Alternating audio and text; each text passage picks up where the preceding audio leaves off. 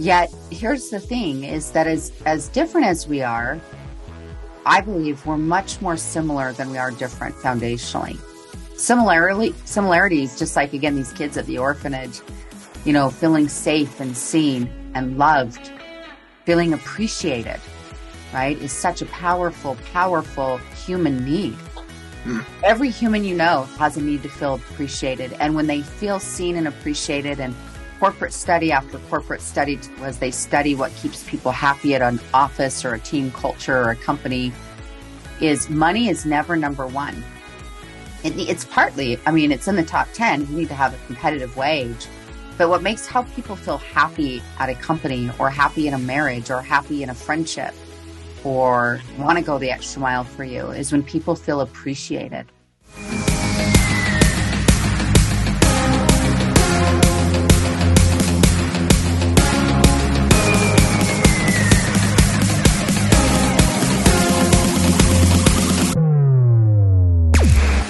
All right, what's up, everybody? Welcome back to the Best You podcast. Today, I am super stoked to be joined by the one and only Tiffany Peterson. Tiffany, just want to start off by saying thanks so much for spending the time with me today. Oh, Nick, I'm so looking forward to this. Thank you for inviting me. Yeah, no doubt.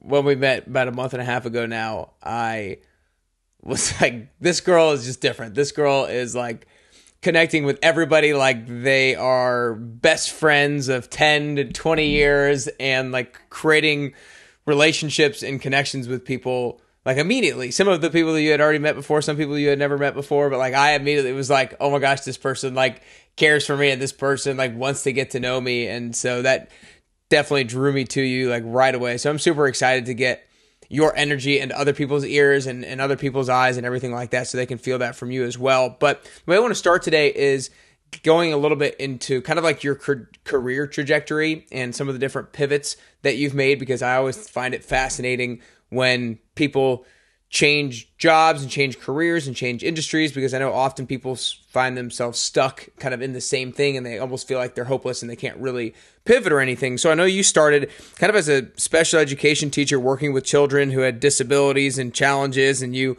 thought you were going to be a teacher and a mom and you were never going to be a businesswoman. But then you get into this career where you worked for really popular brands like Stephen Covey at Franklin Covey with the book 7 Habits of Highly Effective People, with Robert Kiyosaki with Rich Dad Poor Dad, with Chicken Soup for the Soul, Jack Canfield, and you really helped to kind of build those brands, and you really helped as a sales team kind of build that. So I want to start off by talking about that transition, and then I want to kind of talk about the transition after that you've since made with like becoming more of a speaker and everything like that. So talk to us about the transition that you originally made from kind of that school teacher into the role in kind of the more of the corporate world, if you will. Mm-hmm. I love this conversation because I think we can all relate to that in some way or some form or fashion. Our lives paths, and whether that's, personally or professionally, can look different than the way we plan them to be. And how much, like, when people ask me, like, how did you get on the path you're on? I'm like, well, ultimately I'd say God, right? And not everyone uses that language, but universe or this knowing, as well, a combination of like, trust the flow of life, trust your heart, trust God. Because sometimes the desire I had, as a young woman, I really was drawn to education, as you mentioned, I thought I'd be a traditional educator and was going to school for that. I was an aide in classrooms to the special needs teacher. I've always had a soft spot for whatever reason for kids with special needs and, different challenges. And I loved being part of that. And by happenstance, I went on a double date in college, right? One of those coincidental meetings. And the woman and the other couple, her dad owned a training development company, and they were doing business to business training, coaching and teamwork and leadership skills.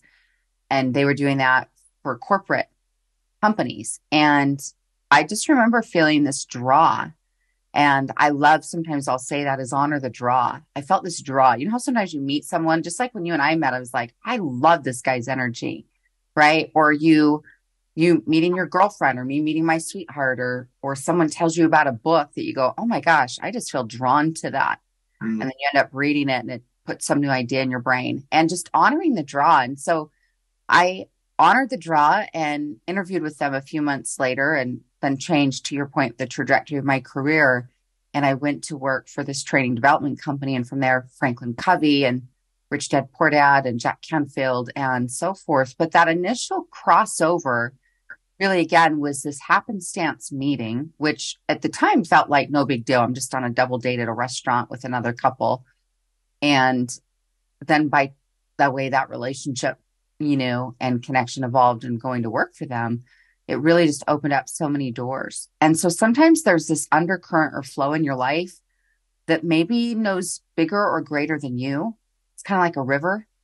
Mm. You just kind of have to, if you surrender to that flow and the draw, and you just be open, you have that kind of a mindset, you just never know who you're going to meet, what's going to happen. Just like us, when I got in the room that you and I met in from meeting a woman backstage at an event in 2020, a woman named Amberly Lago. And we just had an instant connection. And then she and I nurtured that friendship, and I introduced her to some people, and she's introduced me. And then she invited me out to speak at her event, and there we met, and how then I got in the room, I met her, it's always through connections. Mm-hmm. And so it's just being open to that. And then, I didn't think I was going to be on stages, and I didn't have this big idea to I want to run a business. It was, I had a teacher heart though, Nick, and that is the same. So even though the classroom changed, the outside changed, and the way it formed itself, the heartbeat is the same, where I had this desire to help teach kiddos how to have greater self-confidence, how to have skills and tools to expand themselves and to grow. And that is the same thing I'm up to in the world. It just changed. Same heartbeat, different costumes, so to speak. And so, as you mentioned, I went on to work for Stephen Covey, and I was never going to be in sales. Like, how many of you listening ever thought in a million years you'd be in sales? I didn't. I thought I was going to be a school teacher and then get married, be a stay-at-home mom and raise babies and sew Halloween costumes. And at one point I ended up putting my dog in a Halloween costume. I became a person that I absolutely had judged before I did that, right? Come on, guys, it's an animal. We're not putting it in an outfit. And then I did it. That's hilarious. Judge, right? And so, but then as I went to work for Franklin Covey, had some great sales success and really learned how to connect with people, really learned how to sell, and did so well selling, they asked me to start training classes. And that put me the beginning stages on the path of being a sales trainer. It was a corporate trainer for a few years for that company eventually, and fell madly in love with that because, similar to the education heartbeat, it was now training classes on mindset and communication and sales and goals. And then in 2009, my life went through a lot of change, right? A lot of shakeup. I went through a health diagnosis and a shakedown, a reorganization at my company, and my corporate six-figure gig went away at the same time I was treating an early cancer to getting, in a serious relationship and moving my home. It was so much change in about 60 days. And the universe kicked me out of the nest, my comfort zone of corporate America. And I took a severance package and started my little business, not knowing what I was doing in terms of running a business, but I knew how to connect with people, and people are always your business. So with time, business got footing under it, and started that technically in 2010. The beginning, January of 2010, is formed my company, and been working on my own since, and self-employed, and have a small team that helps me run my platform and my world, and just really love what we're up to and what we're creating. And it's taken different variations over the years, but that's kind of the core heartbeat. And it's evolving, or different things or ways, but the heartbeat shows up again and again as the same.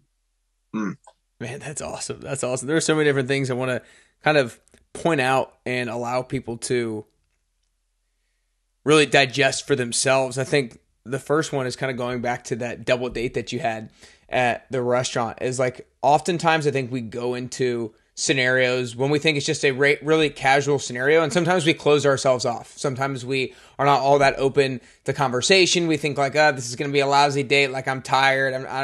I kind of just want to go home. You walk in the restaurant thinking how quickly can I get out of here type of thing. But it's no, always have your heart be open to the possibilities to any situation, because you never know where it might take you. You already mentioned a number of the different small scenarios that have changed the trajectory of your life. And I think we always need to be open to that. I love what you said, like honor the draw. I think that's such a powerful, easy phrase for people to remember that everybody can relate to. Honor the draw, that thing that's kind of pulling you towards it, honor it and explore it a little bit. And then lastly is being okay with pivoting how you think, how you originally planned for things to go. Like I really believe that in order to get closer to the best version of ourselves, we need to start with having a vision and we want to have an idea of where we go. And then we got to start on that route.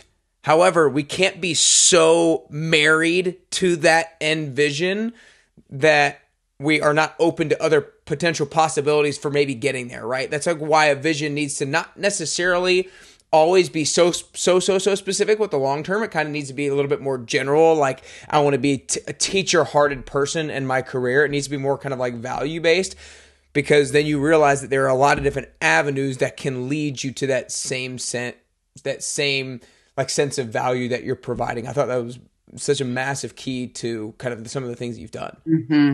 Well, and I think about pivoting, we all have had experience now with all of us at some level or another when we lived through 2020, right? And whether people had to pivot massively or minorly, we got to experience that as a collective whole and our various experiences with it of like, whoa, the world's doing this very different thing, and what's real, what's not real, what's fact, what isn't. And, you know, this thing and that thing, and live events like where I met you obviously got shelved for a while. I watched, you know, my speaking calendar fall apart in about 3 days, and quite a bit of revenue fall off my calendar, you know. But I also, thankfully, I'd been coaching and doing a lot of online groups and webinars for years.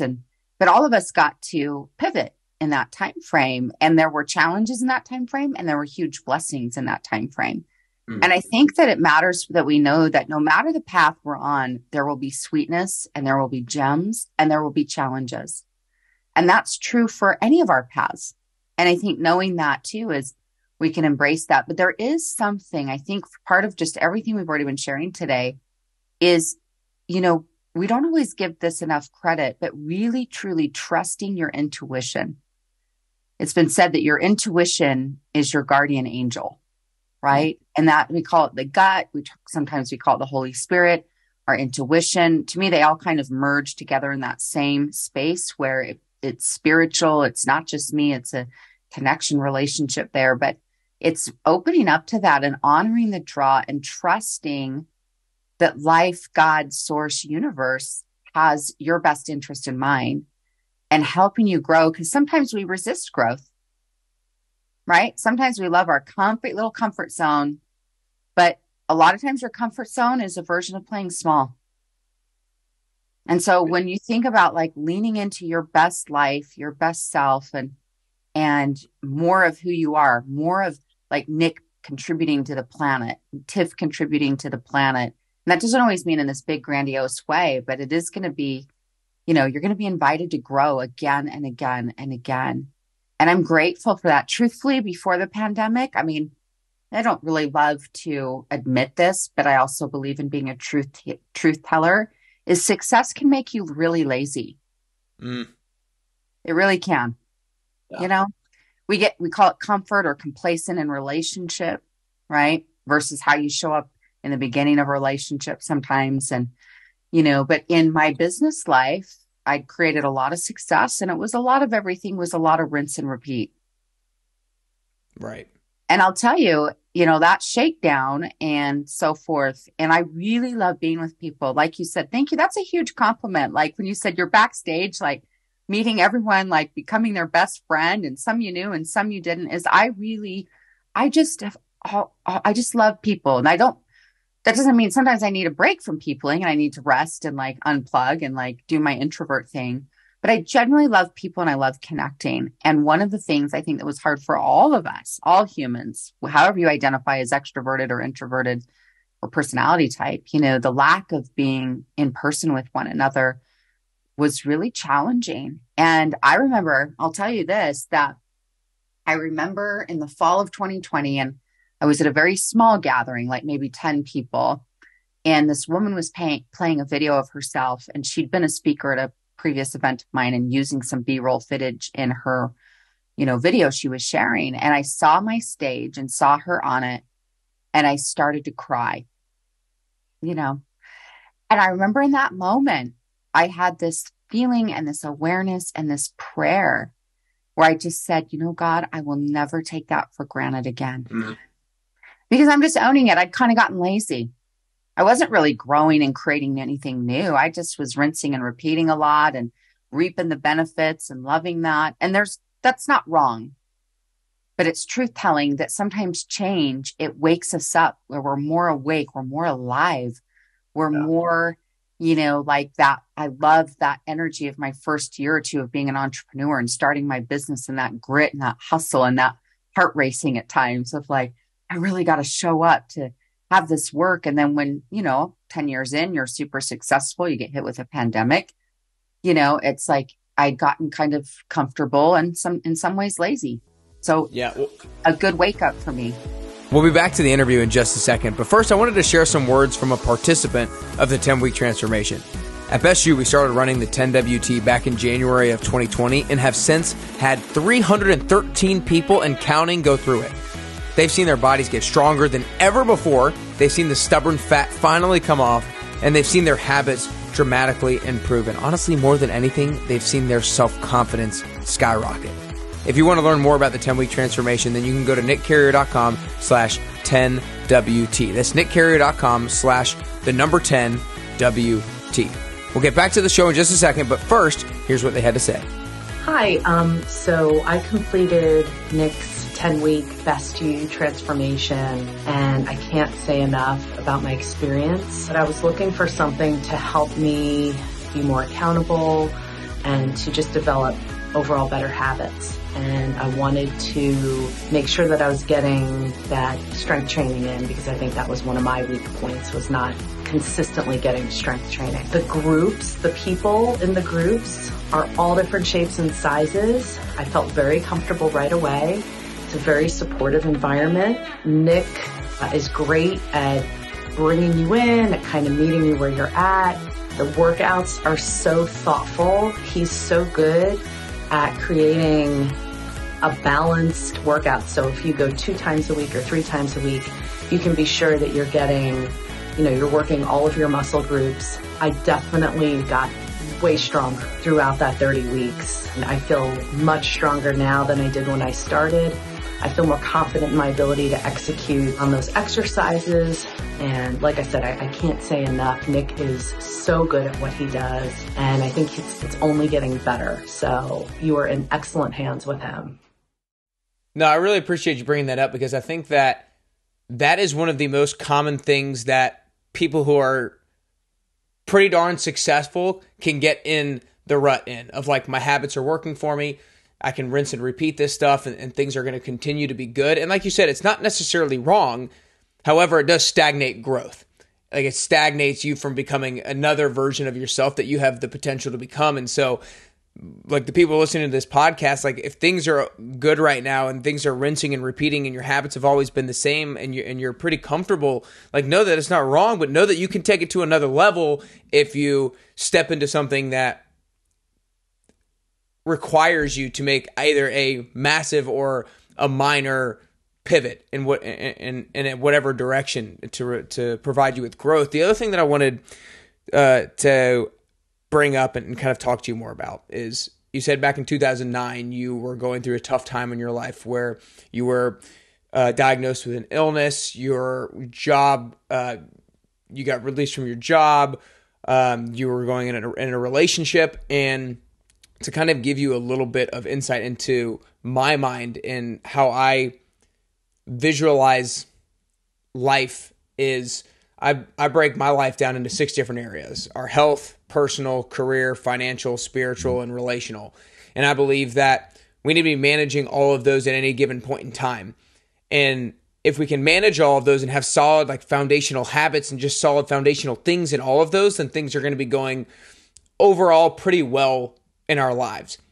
You'd mentioned a time when essentially 3 of those, and potentially more, were a little bit in chaos, right? Like, health was a little bit in chaos, your career was a little bit in chaos, your relationship was maybe a little bit in chaos as well, and therefore, like, your whole life seemed a little bit chaotic. And I think a lot of people find themselves there. And so finally, the question is, how do you go from a point of having chaos in multiple areas of your life to being able to get back to a place of sturdiness, a place of foundation that you can kind of finally feel like your head is back on top of your shoulders? Mm. I want to answer this with two different perspectives, and they both, again, they meet. It's not either or, it's and. First of all, faith is a big part of my life, and I respect however people connect to this area or what that means. One of my dear friends would say, you don't have to know the outcome of all these different scenarios in your life. You just need to know the knower, Mm. meaning spending time being in connection and presence with God. And that really helped me through that time because, I was 33 being diagnosed with cancer, and that was pretty healthy. And it was a huge sphere. I mean, that's a big word, right? Like you go, whoa, okay, it's a big wake up call, and all this change in my work life within a short amount of time after that. And there was just in moving my home, and there was so much change in a short amount of time. But my faith really is my root system. And so prayer, and there was actually what looking back now felt like probably an odd amount, but just perfect amount of peace was around me too. It was just kind of like, whoa, everything's kind of up in the air. I'm not sure. But for me, the gift of just my own spiritual walk and spending time with the things that nourish you. And even if some of you might not identify as spiritual or even believe in a God, you can choose to believe in this life force, the same life force that's growing your fingernails, is growing the trees, is bringing back the tulips. That same life force is in your growth favor. And so however you identify, because I respect truly that there's lots of languages and titles, I just think we're talking often about the same energy. And so trusting in that I was being held, I was being supported and walked through that season. My faith was a big part of that. And secondly, when life is more, I think this all the time, and this is where you and I have some similar connection, is I'm a big believer in self-care. I'm a big believer in moving your body every day, big believer of like nourishing your brain, listening to good shows like this one, reading good things, putting good fuel in your body, but that you take care of the vessel. And especially when life is stressful or there's chaos, there's loss, there's a move, there's a change afoot. Really important to also rest, get rooted in your rituals, right? So I'm talking about being rooted in your faith, but also rooted in your rituals, where that does give you a sense of stability. And that is that you can control that.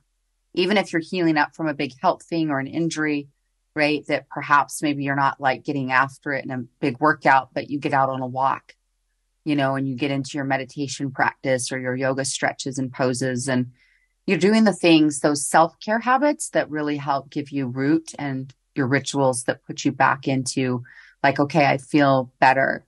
Is you're going to be more clear-minded likely. You're likely going to sleep better, which you definitely need, especially in chaotic times. I mean, we need good sleep all the time. So these are not things, hopefully these are things we do regularly, but especially when you're like, wait, my heart's broken right now. Any of you listening? Or, I just got fired, or this major thing happened in my life, and you're feeling topsy-turvy, you're feeling uncertain, is spending time doing the things that nourish you. Movement, mindset, nutrition, all those things that enrich your life, they deposit in you, are really wise to do. And then naturally, I think we're able to navigate better what we're up to. Doesn't mean that sometimes you are going through something that there's deep grief. And even when you're doing your self-care, you're still going to feel the feels. We're not trying to have you bypass that, but it's just the awareness of like taking better care of yourself is always going to help you navigate seasons of uncertainty and stress.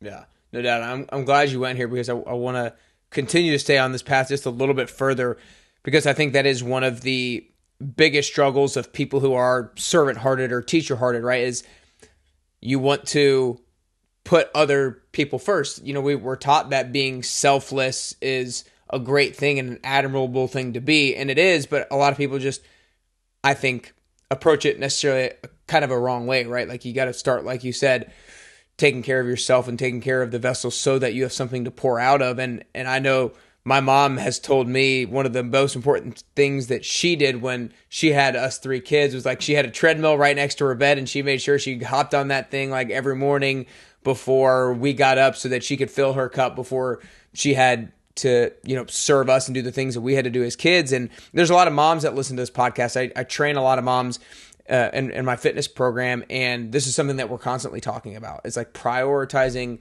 time for yourself first so that you have the ability to give back. And I know that you talk a lot about helping people overcome the mom guilt of, I feel bad if I'm not doing something for my kids and I'm doing something for myself. So I want you to just kind of riff on that idea of people who are experiencing that guilt of, if I put myself first, am I not doing the right thing, and kind of how to overcome that. I'm so glad we're going to touch on this, and that you do work with lots of moms and those of you listening, but moms or dads. And I think that it's the mindset shift that many times people, to your point, they might feel guilty. They think, self-care is selfish, right? It's taking time away from other people.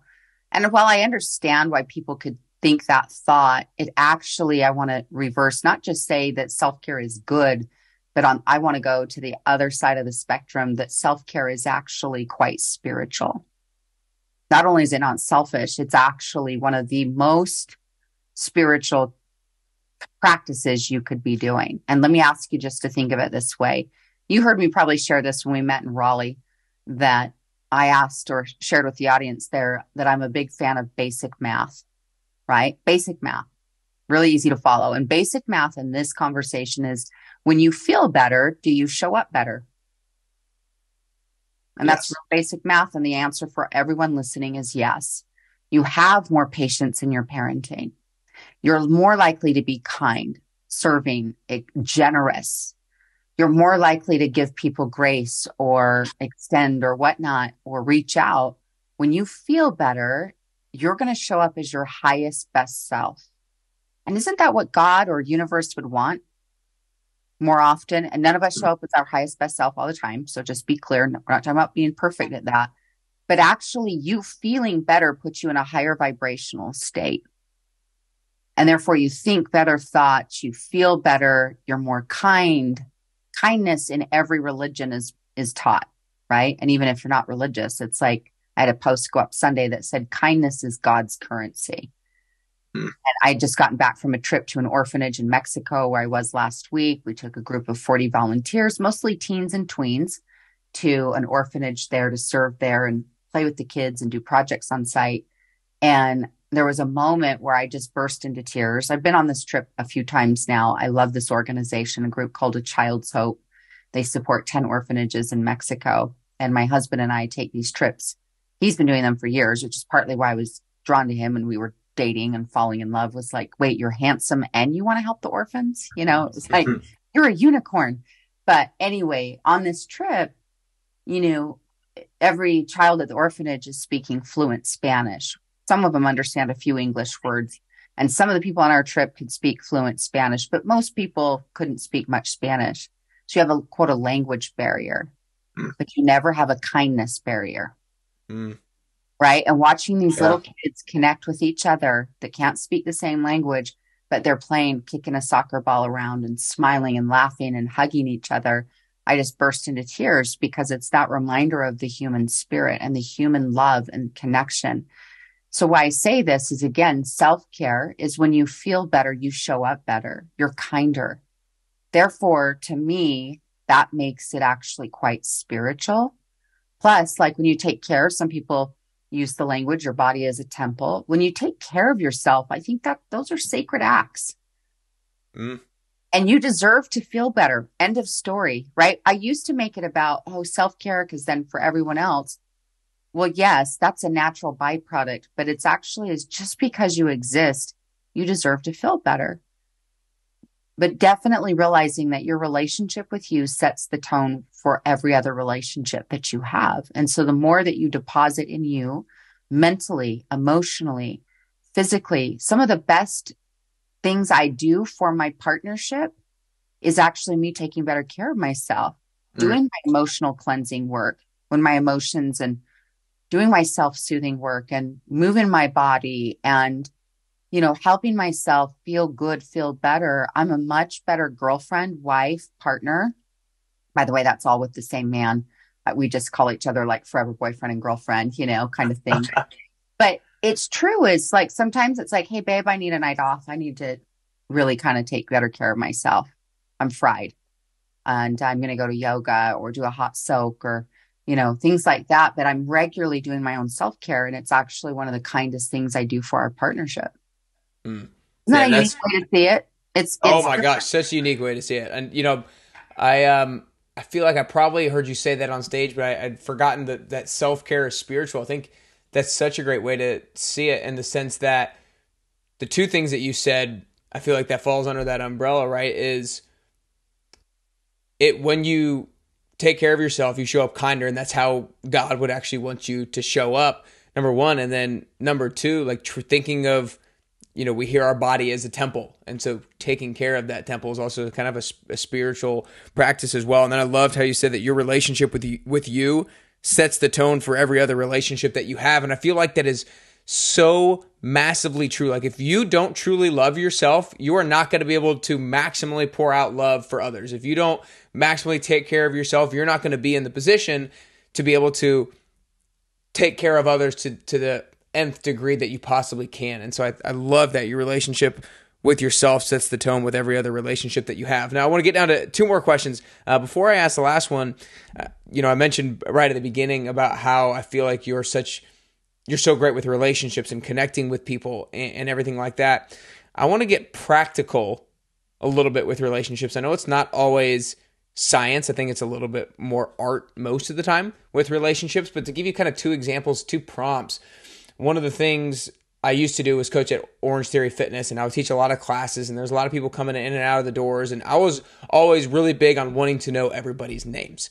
And so I knew that when I was meeting somebody for the first time and I had them in my class, I wanted to say their name 3 times within a span of like 5 to 10 minutes. And if I could say their name 3 times within a span of like 5 to 10 minutes, then it was ingrained into my brain. And then for another example, I actually just met with a friend of mine who's a business guy, and he showed me how he goes out to eat to restaurants a lot. And he has like a contact in every single one of his in his phone for different restaurants that he goes to, with names of like bartenders, names of waiters and waitresses, and like beard or, something to remember them by, so that when he goes back, he can remember that person's name. And so those are kind of two practical things that, a small thing I've done, something that he's done that helps really cultivate meaningful connection and relationships. And so I was wondering, is there anything practical that you feel like you do well so that you can kind of sustain good relationships? Yeah, I love that. And I think I'm a big fan of the word intention, right? Over your life, your relationships, your business, your health, all of it. And I think when you show up in relationship and some of these practices, that's exactly what they are, practices. They're an intentional practice. But it's not about doing it perfectly. But I think when we just remember, years and years ago, I'd heard this sharing by Mary Kay Ash, the founder of Mary Kay Cosmetics, who was a huge trailblazer in the direct sales world, which changed the game for a lot of, especially women, to have an at-home business. While some of them, again, were having families and children and so forth, but wanting that possibility of doing their own thing. And now there's lots of network marketing or direct sales companies out there as well. But she would say this, and this applies to all kinds of people and all kinds of business. And she would say, imagine as if everyone you meet has a sign around their neck. And that sign says, do I matter to you? And all humans, as different as we are, right? Our genders, our ages, our tastes in clothing or music or flavors of food, like what we're about, where we live. We do have differences, the way we vote, the way we might worship or believe. Yet here's the thing is that as different as we are, I believe we're much more similar than we are different foundationally.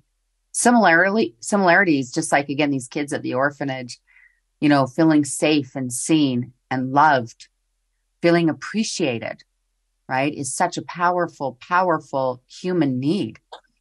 Every human has a need to feel appreciated. And when they feel seen and appreciated and corporate study after corporate study was they study what keeps people happy at an office or a team culture or a company is money is never number one. It's partly, I mean, it's in the top 10. You need to have a competitive wage. But what makes how people feel happy at a company or happy in a marriage or happy in a friendship or want to go the extra mile for you is when people feel appreciated. Mm. Right? It sounds so simple, but the simplest thing, like remembering someone's name, like your friend modeled, and saying thank you or writing a thank you note or sending that thank you text, right? Like, hey, I so appreciate you for being in my life, whether it's your friend, your sweetheart, your spouse, your client, as humans have the same similar needs. And so when we remember that no matter what we sell, some of you are in real estate, some of you are in health and wellness, some of you are in education or work for a nonprofit or for profit or whatever you're up to in the world. But what we all have in common is we're all in the people business. And how people feel in our presence is our true business card. And so the more that we just work to like see someone, these are little nuances, making that eye contact and asking a question. And, you know, when people are asked questions and we're curious about them, those are major deposits. You know, as we mentioned, I worked for Stephen Covey in my corporate days. I'm so grateful and feel so blessed by that. In his powerful, well-known book, The 7 Habits of Highly Effective People, he's talking about studying 7 habits of highly effective people. Habit number 5, the most requested habit to be taught again and again in corporate training was seek first to understand before you're understood. And that's so valuable in sales. That's so valuable at dinner tonight with your sweetheart or when working through things or your friendships, you know, is seeking to understand, asking better questions or asking questions at all. Like, how are you? And how can I best support you? And what do you need from me right now? And what's life like for you? And whether you've known someone for a few minutes, you know, you're meeting at a new gathering to you've known for years, it's that need of feeling you feel seen, heard, valued, appreciated. Again, they're not usually really big things. You can definitely do the things where you send the gift baskets and the things that are favorites and go have amazing experiences. There's a great book and YouTube or TED Talk out there called The Experience Economy. It's phenomenal for relationship building. And you can absolutely do, again, create experiences for clients and friends and so forth. But I just think the more that we turn that intention back on is I want my person or this client or this stranger or my child or my friend to feel seen and important to me. I'm going to bring my presence. I'm going to be more aware of that, matched with perhaps asking a few more questions. Basics. Yeah, but when we practice those and those become more second nature, you really grow and develop your capacity to influence relationship because foundationally what's happening is you're meeting a core psychological need. Someone, if they feel seen by you and valued by you, you're now gaining trust. Which trust is everything to relationship longevity or to sales. And so those little nuances go a really long way in nourishing and building relationship. Man, wow, that was so good. I mean, meeting a core psychological need, that just understanding and that realization, I feel like makes all of us treat our relationships that much more importantly. And it's just a constant reminder because I know, me personally, it's not like I'm pretty darn good with it, but there are plenty of times where I don't do that. And that idea or that quote of imagining everyone has a sign around their neck that says, "Do I matter to you?" I'm like, oh my gosh, like that is a powerful reminder and thing to always keep top of mind anytime you're meeting somebody, no matter if you think you're meeting them for 5 minutes or they're going to be part of your life for the next 5 years. Like that's absolutely massive. And I love the quote that you have of how people feel in our presence is our true business card. That's so good. That's so good. Well, Tiff, before I ask the last question, I just want to acknowledge you for one, back when you were younger, being open and honoring the draw and being okay with the pivot that you made in your career and the whole trajectory of it. Cause I know it wasn't the vision that you originally had for yourself, but you stayed rooted in the fact that you were teacher hearted and the fact that you wanted to serve people, and that allowed you to navigate your career in a way that's blossomed so many amazing things. And it's just so cool to hear about and now be able to know you a little bit better and watch it actually, watch the true evidence of it and the proof of it. Friend, thank you. Thank you for saying that. And thank you again for having me. It's such a joy to be with you. Of course, of course. Well, I know you guys are going to want to go follow Tiffany and learn more about her. So make sure you go to follow her on Instagram at Tiff Peterson. And then you can also go to her website at tiffanyspeaks.com.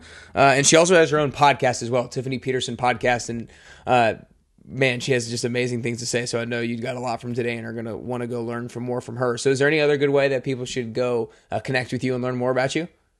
Those are the main ones. I would say my website, tiffanyspeaks.com, has several free resources. Specifically, there's a tab titled that, Free Resources. Go download my goals program, download the self-care guide, download the reading list. There's just lots of good freebies there that will help enrich your brain and enrich your life. And so there, or social media, of course, you've already listed those off. But yes, those are great ways to get connected. Awesome. Awesome. Well, last question here, Tiffany, is I think getting closer to the best version of yourself is a constant journey and a unique journey. I don't think that we ever reach the best version of ourselves. And I also think that the way that I'm going to get closer to the best version of myself is a little bit different than the way that you're going to get closer to the best version of yourself. So this last question is for you personally.